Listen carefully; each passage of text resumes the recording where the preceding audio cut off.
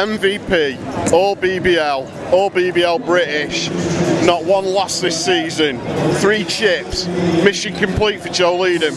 Yeah, 100% mission complete. It was whatever it took, you know, the trophies were the most important things, the individual awards, it's nice to have them, but it's a reflection on the whole team, and the championships was the main thing, so we got all of our goals and I'm just, mission complete.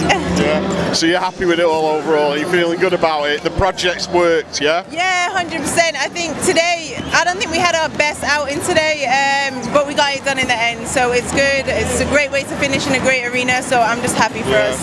We're just happy to have seen you here for a year.